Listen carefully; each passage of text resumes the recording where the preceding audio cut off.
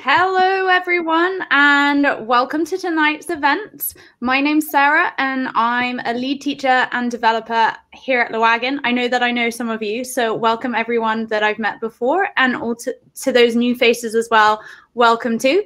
And it is my absolute pleasure this evening to introduce to you our special guest, Shalini Kantayya. And Shalini is an American filmmaker and environmental activist from New York. And her film Coded Bias, which I guess a lot of you have just finished watching just now, premiered at the Sundance Film Festival in 2020. And not only has it won 3 Social Impact Media Awards for Best Director, Best Sound Design, and Transparency, Shalini also won the New York Women in Film and Television Award at the Hamptons International Film Festival. And these are just to mention a few of her accolades. So welcome, Shalini, and thanks so much for being here tonight with us. Oh, thank you so much for having me. It's an honor. Brilliant. So, as we've been made aware tonight, good intentions don't always end up with the best outcomes. And I think you would all agree that Coded Bias did a fantastic job at highlighting how unregulated technologies have created this sort of Wild West in regards to their impact on society, and that we must address the need for inclusivity to be at the forefront of algorithmic design. So for anybody just tuning in now, don't worry, you're going to have access to the documentary for 2 weeks after this event. And also this Q&A is recorded as well, so you can view it back in your own time. And I'm obviously going to be asking some questions from Wagon, but also we'd love to hear all of your questions. And there's a specific tab just next to the chat tab. There's a questions chat tab, which I will be moderating throughout the Q&A. So please ask all of your questions, and I will do my best to make sure Shalini gets a chance to answer as many as she possibly can. So to kick things off then, Shalini, are you ready to start? Are you happy? Yes. Perfect. Okay, so Coded Bias begins with Joy Buolamwini in using the facial recognition technology in a project. And this technology, as we all know, doesn't recognize her face. And so my question for you, just to start things off, is how did you come across Joy and her incredible story? And how did that, how did that then end up with you making the film? Well, thank you so much for the question, and to all of you for being part of this incredibly timely discussion about issues that will change our world in the future. I sort of didn't know what an algorithm was or what, and everything I knew about artificial intelligence 3 years ago was from the mind of Steven Spielberg or Stanley Kubrick.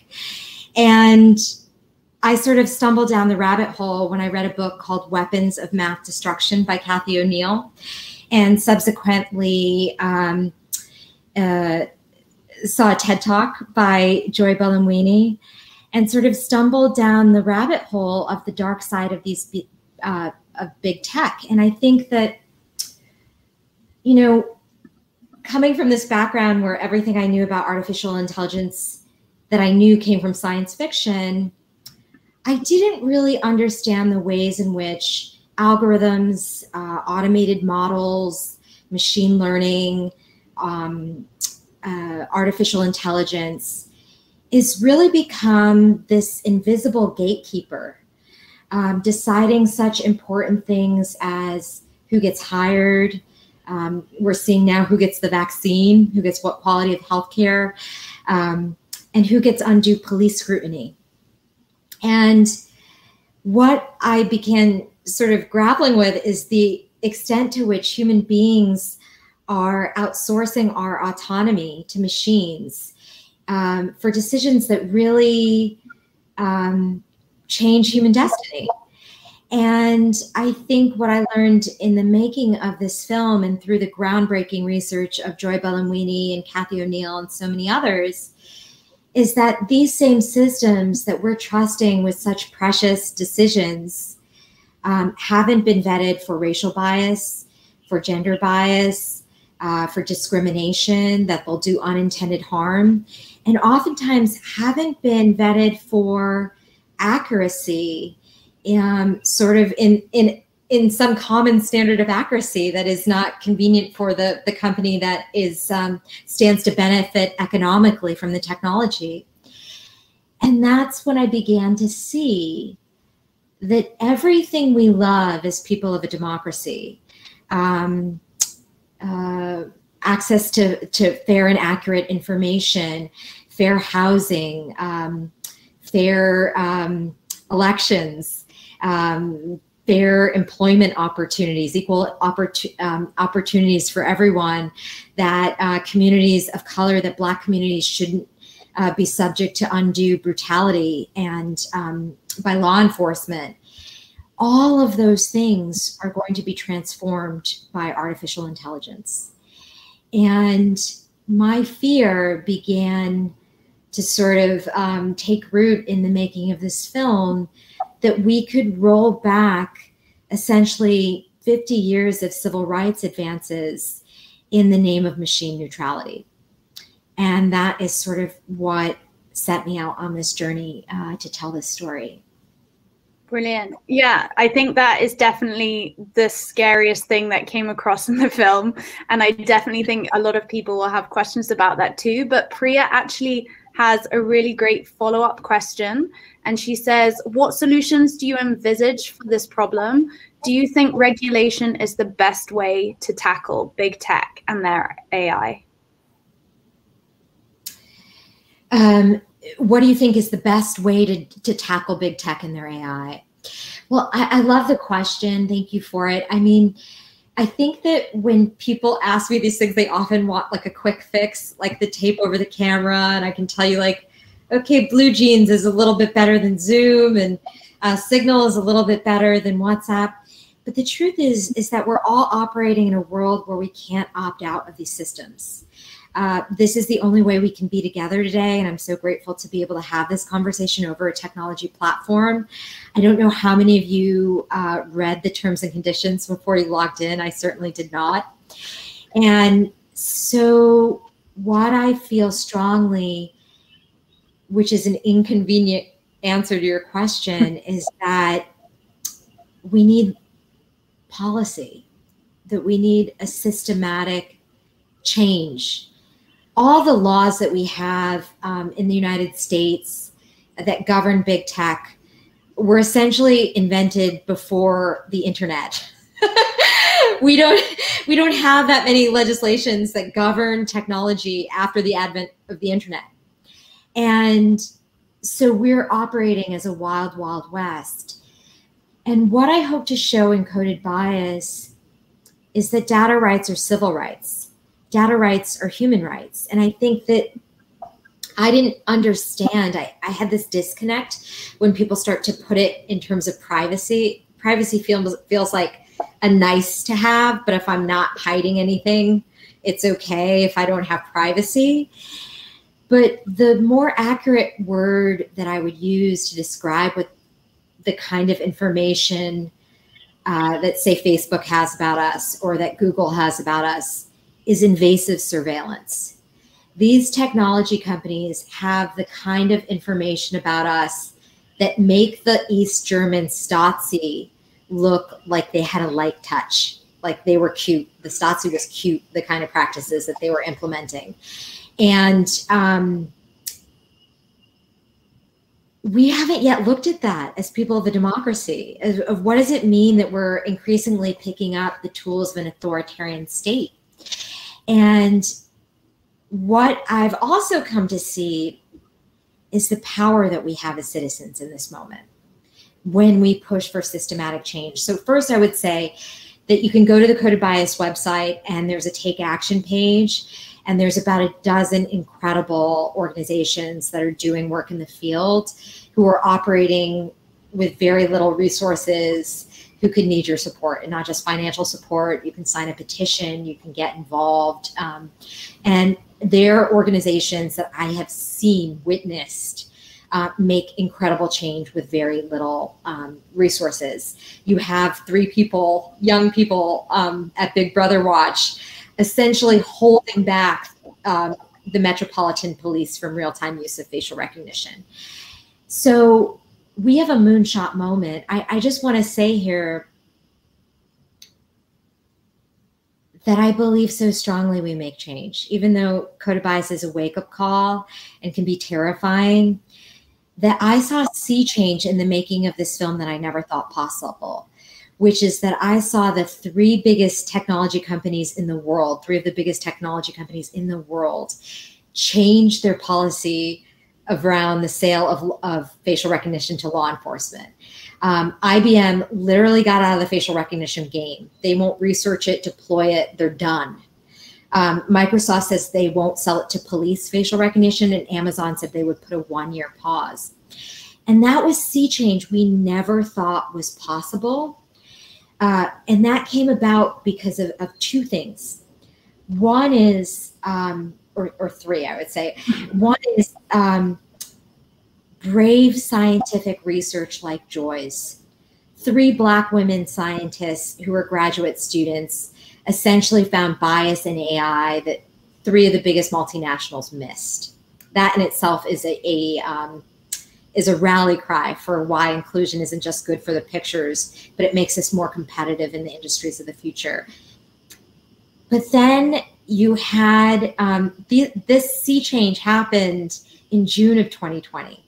And that's significant because that's not when the research came out. The research came out a 1.5 years prior. But that's when you have the largest movement for civil rights and equality that we've seen in my city of New York and everywhere across the country, calling for racial justice. And you had people making the link between racially biased invasive surveillance in the hands of law enforcement and the inherent value of Black life and how one could be jeopardizing the other. And that sea change was made possible because of those two things. So we have a recipe, which is science, independent science, unencumbered by corporate interests, and engaged citizens in a democracy who are acting on that science. And that is a recipe for social change. That being said, as long as it's up to big tech to decide on their own, our democracy is on trouble. As long as they can pick up the tools of an authoritarian state with no one we elected. What is astounding, I just want to reiterate about Joy's research, is, she's just a grad student trying to make a Snapchat filter work for an art project. Yeah, of course. Right? She didn't want to stumble upon this.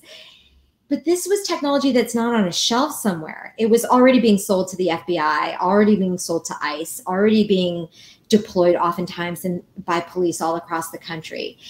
And so we need laws and we need policy. And that comes from we, the people, being informed about how these systems work, supporting organizations that are making systematic change, and hitting up our legislators. Sometimes I want to tweet into my realm of people who agree with me. And instead I'm like, let me hit up Schumer real quick and just send him a note about how I feel about this. And so I think the more that we can engage and support organizations towards systematic change and policy, and towards policies that protect us by way of us being human, having inalienable rights around tech, that's the way to be. And so it is a bigger haul, but we can get there. I really believe we have a moonshot moment to get there.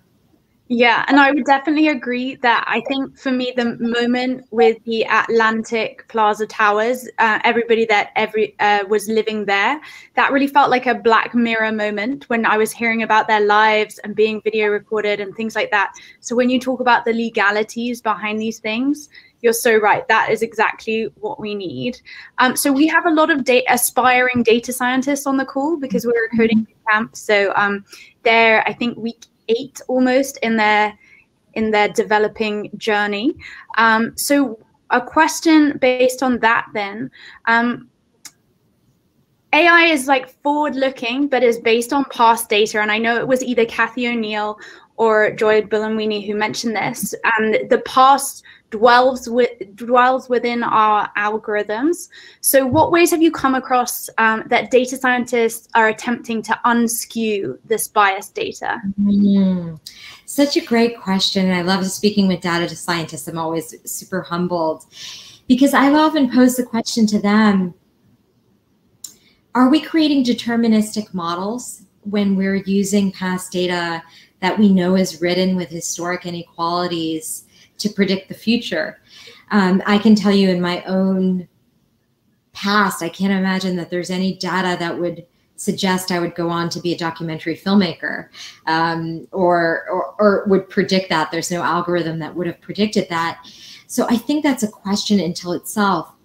In terms of like controlling for bias, I think there's a few things. I mean, I think that people are beginning to question what Joy calls pale male data, data that's based on a what she calls the oversampled minority of people. And she and other data scientists even point to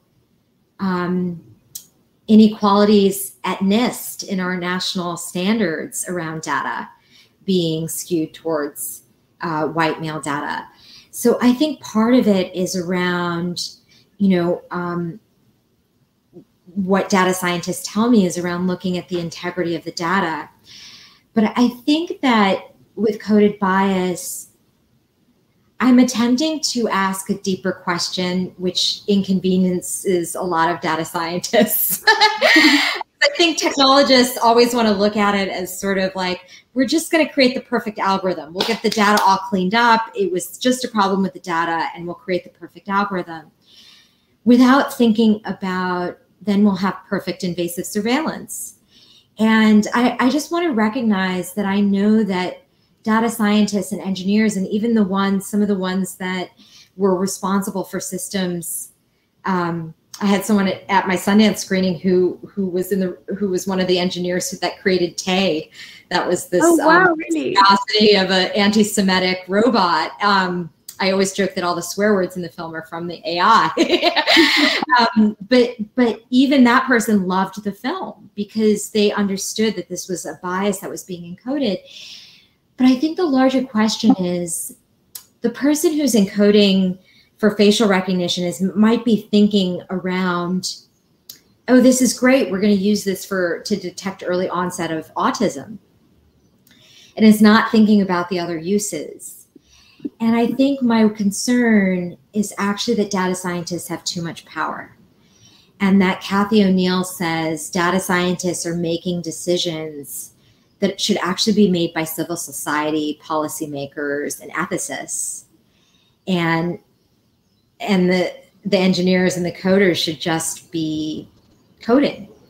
And I think part of it is, I think I've seen this new wave of data scientists who are at universities who are saying, we need an ethics course in data science. We need a Black studies course. We need a women's studies course. How can we be programming for society and we don't know anything about society?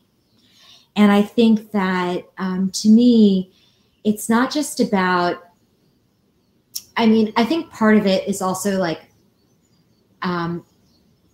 I will tell you that I have a lot more compassion for bias itself. We're having this national conversation about bias. And I think there's this like kind of impetus to be like, oh, bias is in a few bad police officers or in a few bad people. And I think what I came to grapple with in the making of Coded Bias is that bias is an innate human condition that we all have, regardless of race, gender, orientation, religion, socioeconomic background. It's just what kind of bias.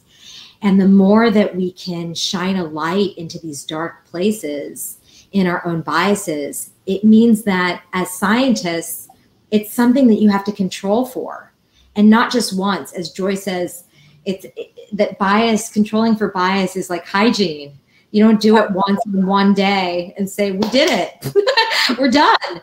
It's something that we have to put checks on, and that comes through creating more inclusive teams, not just around race and gender. I mean, the fact that 14% women our AI researchers that's an abysmal statistic. It shouldn't be allowed to exist in 2021.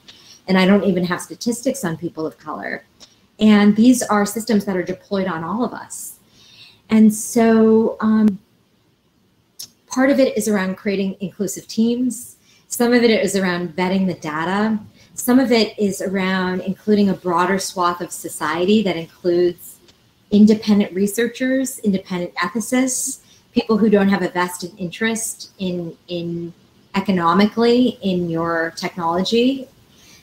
We need people who are thinking of the Black Mirror episode, because we've seen time and time again, in spite of the best intentions of the engineers, that bias gets encoded. And once it's deployed at scale, it's really hard to put it back in the box. And I've seen firsthand the harms that it can cause. I have seen firsthand civil liberties be in danger because of these technologies. And so to me, it is realizing the power that you have and trying to put some checks at every stage of the product's development. So we actually have a poll for the people watching, just on what you were just talking about the impact of what these algorithms can do. And our poll for you would be, having watched the documentary, because now you have more of an understanding of how these algorithms can work. And we know that you might not know whether you've been affected by data bias before, but hopefully now watching Coded Bias, you have a feel for what that can look like. So our poll is, having watched the documentary, do you believe that you may have been affected by data bias? So there's 3 different answers that you can put. It's just in the poll section. It'd just be interesting to hear, to see what our listeners think. So yes, don't know, or no, and we'll come back to that in just a moment. But let's ask some of our questions in the questions tab. So again, just going off what you have just been talking about, Shalini, and about government surveillance and that topic. Celine says, how do you think we can find a balance between government surveillance that is biased and inaccurate, and an invasion of privacy, and the security and safety of the public? I love the question. I just want to say that, to me, it is ultimately about who gets to decide. I don't know the answer to that question. These are very powerful technologies.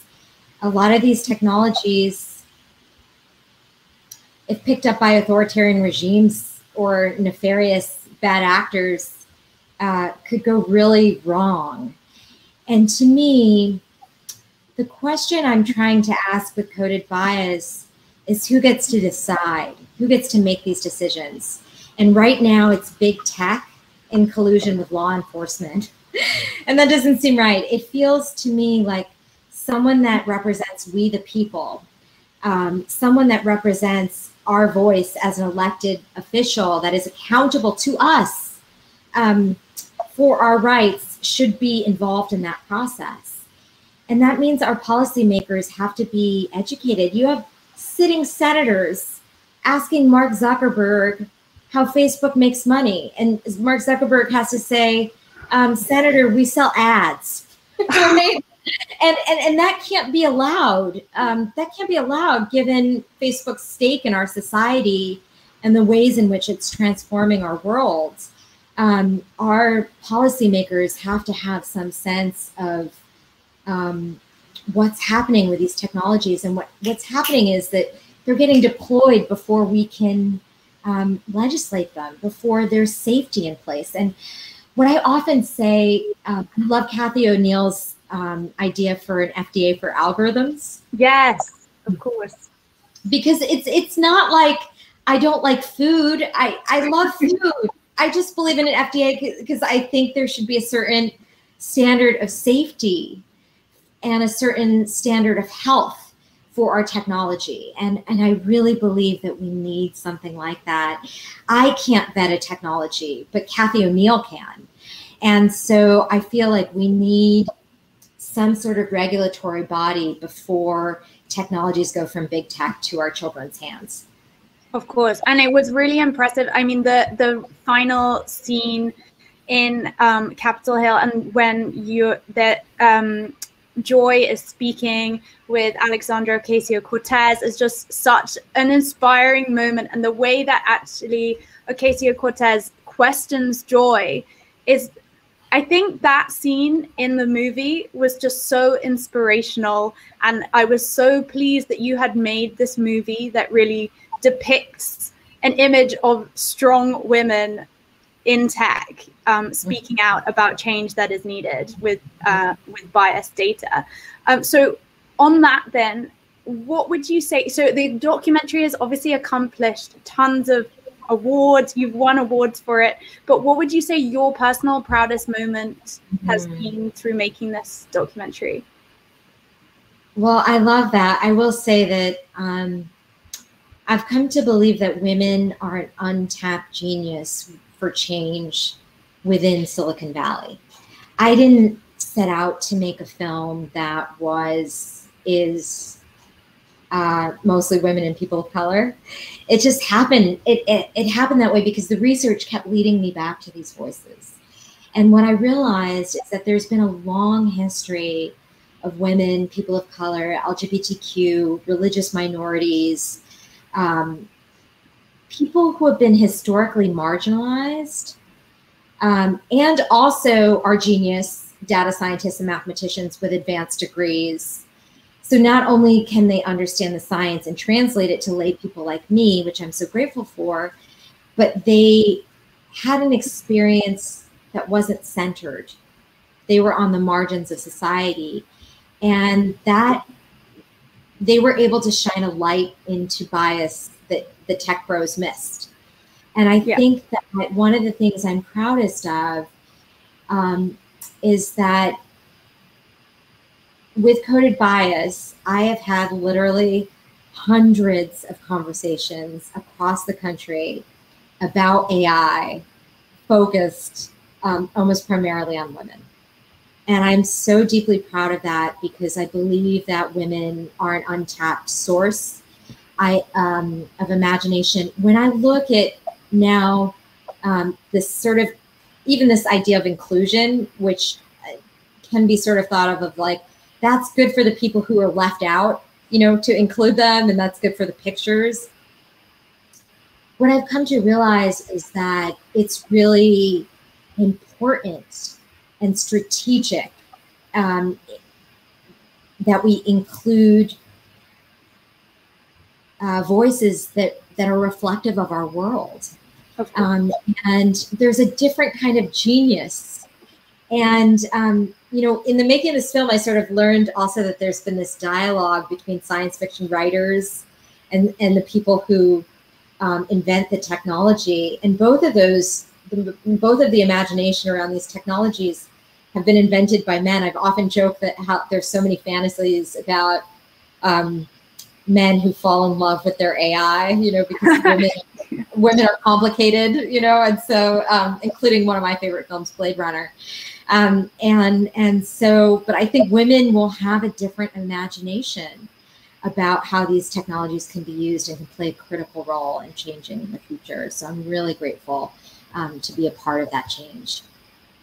Yeah. And I think just because women haven't been haven't been a part of this past building of AI, they obviously can be a part of the future, and they should be. And I think you've done a really good job of demonstrating that. And you've actually answered Nena's question as well. Was it intentional to involve so many women in your documentary? You gave a really interesting answer to that. I thought the answer might be yes, but that's not correct at all. I was wrong. Actually leading this. That's actually who's leading this. You know, I just didn't understand what a revolutionary act that would be, because my gender ratios are about the same as other technology films. They're just flipped.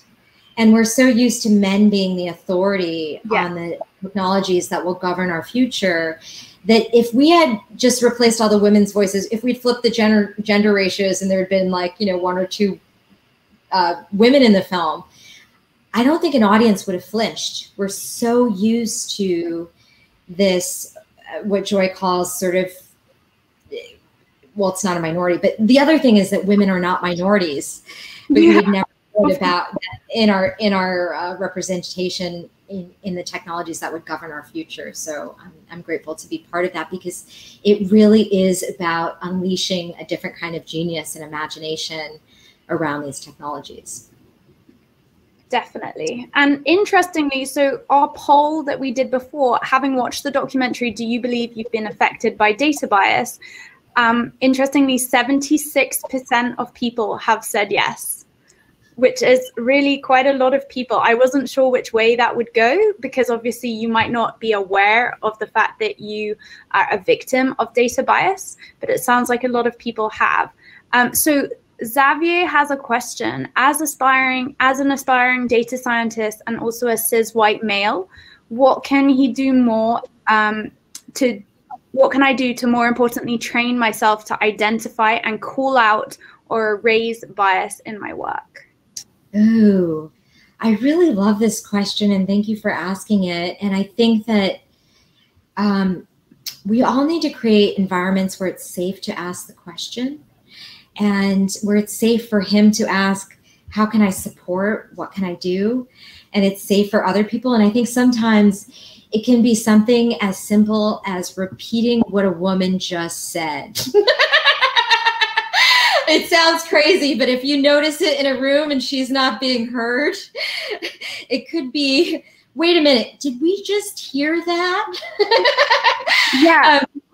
I think there's something like that, but I think within companies, we must create a culture where our diversity is our strength, because it allows us to see into our own biases. And so, the different ways in which we see are actually assets that we're bringing to the work. And I think that we need to create cultures where dissent is welcome, where it's a safe space. I have seen so many well-meaning people who work at Facebook, work at Google, and they see something and they don't know what to do. Or they don't want to lose their job, but they see something. And I think that we are all in a place where we have to listen closely to our own North Star, to our own moral compass. And I think that the more that we can create an environment where voices of dissent, where marginalized people can speak freely, I think the better it can be. It could be that you need an anonymous box at your job. I know that I started to, when I used to lecture live, I would sometimes realize that it was all men speaking. And at the end of the conversation, I would just leave a moment and I would just say, I just want to acknowledge that the distance to the microphone isn't the same for everyone. And I would like to leave space for any woman who wants to speak. Literally, I would get bum rushed, because there would just be women sitting and waiting and listening and not speaking. And the more that we can just create that open space, I just want to hold that space for anyone who's not spoken. I think that it really makes a big difference for who's heard and not heard. But and also it's what Joy said. It's not going to get solved on one day. We have to keep doing this all the time. It's really. And I think your film as well, it just has so many female role models in it. I think I only became aware of it sort of halfway through, just a light bulb moment, like, wait a second, there are so many women. And you say that there are so many PhDs in your film as well, who are, again, women too. And it's very inspirational. So at the Wagon, we are training the next generation of data scientists. And what we'd like to know is, what advice would you give us to make sure that we incorporate ethics and all of the issues raised in coded bias into our teaching content? Well, it's such a good question. And it's a question that doesn't end on one day. I hope it happens on many days inside of your company, that you have regular meetings about this, that isn't just, it's a perpetual something. I think it helps sometimes to write it into the mission of what you're doing, to actually make a statement and say, this is what we're committing to doing as a people, and this is how we'll do it. I think that is a perpetual step. I think some of the things that I've touched on, which is, this, which better than I do, around vetting data, creating a more inclusive culture, bringing broader swaths of society and outside third-party people into the conversation. But I also just want to say that we have to think about the larger implications of what we're doing. Mm-hmm. And for me, I think the reframe that I have for technologists is, it's not about creating a perfect algorithm. It's about creating a more humane society. And how can we create systems that can be transparent, that are not black boxes, that we can sort of discern how a decision was made, that are transparent to us, that are accountable in some way. If there's a mistake, how hard is it to get a human being on the phone? Or, we saw instances where AI replaced social workers, and 1 million people who were qualified didn't get health benefits that they needed because of not having a human in the loop that cared for them, that helped them through that process. And so to me, I hope that we go through this reframe, because Eli Pariser, who was talking about, tweeted that he's gone to so many conferences about the future of technology and not enough about the future of humanity. Yeah. And what I hope we do is this larger reframe around, what does it mean to build technology that is based on the inherent value of every human being? And is the goal of life really to be as efficient as possible, to go as fast as possible? Yeah. Is that really the goal? Because oftentimes your work is framed around that. How do we be as efficient? How do we go as fast? How do we make it? Is that, and we have to roll that back a little bit and say, as a design question, how do we value the inherent value of every human being? How do we make the system transparent? How do we make it accountable? How do we put a human in the loop in case something goes wrong? And I think the more that we can start to ask those questions that are not easily answered, the more that we can create a more human-centered technology. Definitely.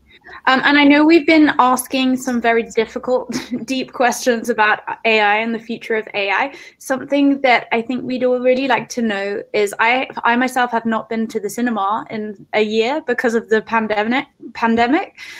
What sort of difficulties did you face premiering remotely and filming remotely and things like that? So I guess the filming took place a while ago. But I was really lucky. I was so lucky. Filming was done by the time that COVID happened.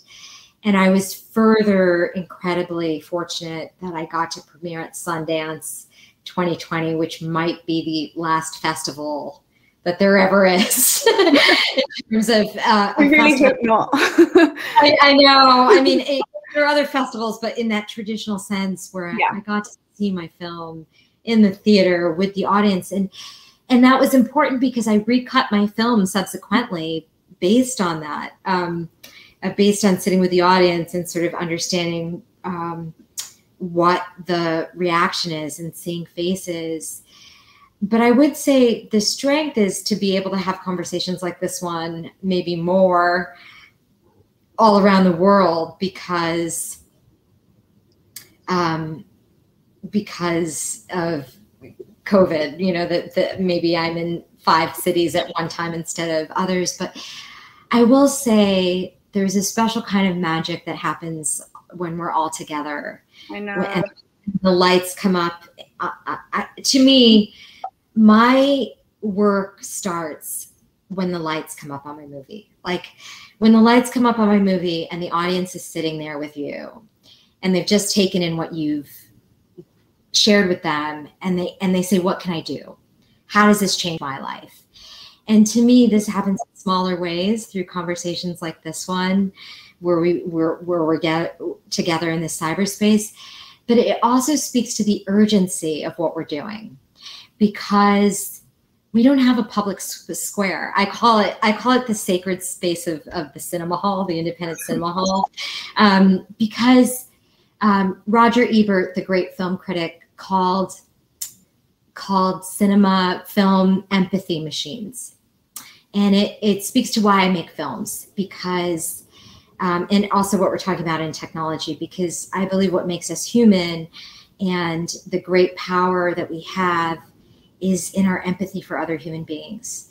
And what cinema does is it allows you to sit in the dark with other strangers and have this deep experience of empathy for someone who's radically different than you. In this case, Joy and Kathy and Silky and all of these incredible women. And I think through our hearts being moved is actually the spark of social change. It's actually not because we know something, but because we feel something that is that spark of social change. And I think now that public square of the cinema hall is moving to Zoom, is moving to Google Hangout. Yeah. And so we have to actually call on these platforms to reflect our democratic ideals, because our public square is moving from these community centers and cinema halls and town councils to spaces like this. And so it's more important than ever that these spaces sort of get encoded with our democratic values. Definitely. And I know that we've all had to change our ways a lot with the pandemic, and it sounds like you have too. Would you also say that the pandemic has exacerbated algorithmic injustices, or would you think that's not the case? Oh, absolutely. Without a question of doubt. I mean, all you have to do is look at Jeff Bezos's net worth. He's on track to be the world's first trillionaire. Facebook and Amazon have consolidated power. They're the only companies that have been, not the only, that's untrue, and I want to stick to truth, but they are companies that have continued to grow in sort of an outsized way during the crisis. And so their power has gotten even bigger. And we're seeing it even with the income inequality around big tech and other things. So absolutely, it's consolidated our reliance on these platforms and made it more and more important that we have some civil rights and human rights around their use. Definitely. And Magali in the questions has also said, what do you think technology teams can do to avoid propagating bias in the technology as it exists in the world? I feel like we've sort of touched a little bit on sort of what we can do a little bit. But it's my hope that until there's like an FDA, that you'll hire outside ethicists and you'll make sure your teams are diverse, and there will be a more stringent vetting system before these technologies go to scale. Definitely. And okay, so if any of you have further questions, definitely continue to ask them in the questions tab. We have one final poll for you as well before we start wrapping up, but do ask, we've still got about 15 minutes, so keep your questions coming. And our next poll is, then which of the following is most concerning to all of you? So would it be voice recognition, facial recognition, or the selling of behavioral data? Because obviously the film talks most in depth about facial recognition technology, but of course touches on other types of technology too. So which types would you say are the most, well, scary for our future, would you say, and to democracy, I guess, as well? Let's have a look at what people think about that. And then Yasmin asks a good question of how do you create more exposure of things that are covered in Coded Bias, all of the topics covered, so that it coincides with the mainstream platforms? Because I know you tweeted about the fact that it would be really great if corporates, if this could be sort of funded by a corporate, in a corporate world. But so how do you think we can put this more on mainstream platforms? Oh, well, I really hope that people will share the film. Yeah. I think that all of the knowledge about AI has been in the hands of the few. And I think that you as technologists may not realize the power that you have. All of the people in my film who successfully challenged these systems talked about the fear they had about feeling dumb, feeling like an imposter, feeling like they didn't have the expertise to question these systems. I mean, if you look at Trinae Moran at ICMA Downs, they didn't even know what biometric data was when they when their landlord tried to put it in their building. Yeah. And had to educate themselves. And even myself, even though I have advanced degrees and some accolades, I was fearful. Oh my goodness, I'm going to use algorithms or machine learning or AI. I'm going to have improper usage of those three terms, and everyone's going to dismiss my research and laugh at me. Like, people have real fear around being able to even talk about these issues. And that is because you may not realize the power you have as data scientists and mathematicians, that all of the knowledge has been in the hands of the few. So all of the power has been in the hands of the few. And one of the things I hope to do with Coded Bias was just level the playing field and create a place. My favorite comments were like, my immigrant grandma loved your film. My 10-year-old daughter loved your film, you know. And I love those comments because kids start using this at age 10. At age 10, we should have some basic literacy.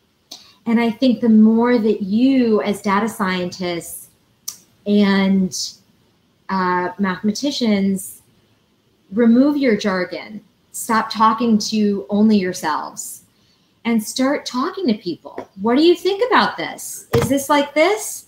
And the more that we can start to put this in a common, and now I've sat with all the teams, you know, I'm an artist with no training in this. I've sat with all the teams from Stanford, all the major tech companies, self-driving cars. I've talked with everyone, and they're interested in my point of view as a misfit, because I have a genius that maybe is not in the room.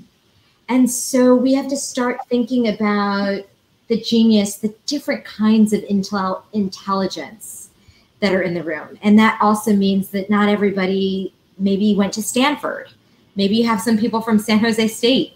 Maybe you have some people who come from a different socioeconomic background. And I think that I hope that we can create a culture of basic literacy, because these technologies influence both of us. And I think as technologists, you can play an important role in spreading literacy. And I hope that you will use the film. I created the film to it. And I just want to add, on the Coded Bias Take Action website, there is an activist toolkit. There's a discussion guide that actually has a basic glossary of terms vetted by someone who was not me, that basically sort of vets those terms so that people have a common language, so they feel like they can challenge that technology, they can ask the question, and they have the authority to do so. And I think that's really useful for us, because all of us, I guess, are here because we want to know what we can do as individuals as well as a collective. So that sounds like a really good idea. We all need to go on the Coded Bias website and check it out. So let's just have two more questions to wrap things up then. So we've mentioned that there are lots of data science students here. if they wanted to do a data documentary tomorrow, just like you, following your footsteps, how would you say they should go about starting something like that? How did you begin? Oh, for data scientists who want to make a documentary, I mean, this is actually what I do all day. So you don't have to do this. I don't do what you do. You don't have to do what I do.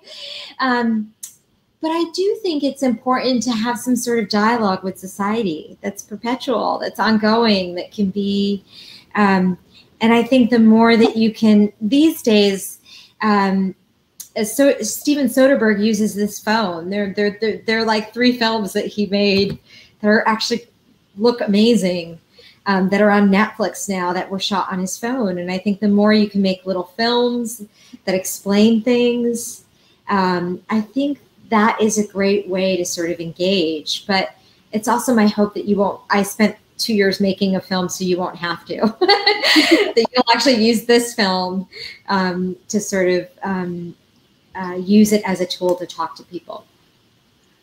Okay, brilliant. And what would you say, like, if there's one thing that we take away from your documentary, what would you say that is?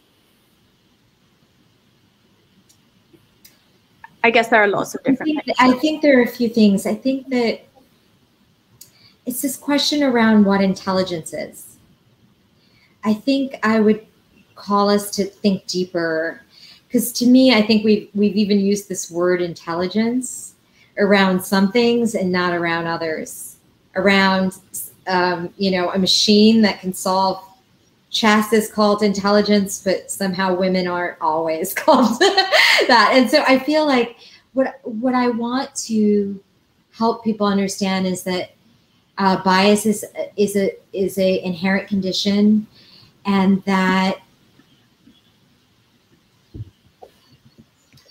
our real value as human beings is that we can empathize, and that we can and that if you don't have empathy or compassion, that you can't be intelligence. That's not actually intelligence. That those are things that are valuable and that should be valued in our systems. And I think if there's one takeaway, it would be that data rights are human rights. That that actually, when you're encoding, you have the actual power to alter how someone experiences their civil rights, their human rights, the way that their data is used. And I think the more that we realize that, and we realize it's not about creating the perfect algorithm, that efficiency isn't always the goal, that we need to create systems that value the inherent value of every human being. And I think that sometimes might disrupt the business model, but I hope that you will. Yeah, that's a brilliant way to finish. And one last thing then, just so that we get excited for following your future, what are you looking to work on at the moment, or is there something that you're currently working on that we can look forward to? Well, I will say that I can announce that Coded Bias will be on PBS on Independent Lens on March 22nd. So you can share that with all of your colleagues, and it will it's the first national release of the film. So I'm hoping that you will share that. And then I will have a Nova special on April 14th, specifically about information and around our information systems and search engines that's coming out. And I'm working on a sci-fi right now. And so I'm looking for other ways to reach new audiences through art. Fantastic. Well, thank you so much for your time. I've really enjoyed it, and I'm sure that everybody watching as well at home has really enjoyed listening to your answers to all of their questions. So thanks so much for being with us tonight, and I look forward to seeing what you do in the future as well. So thank you. Thank you so much for hosting this conversation. It's such an honor. Brilliant. Well,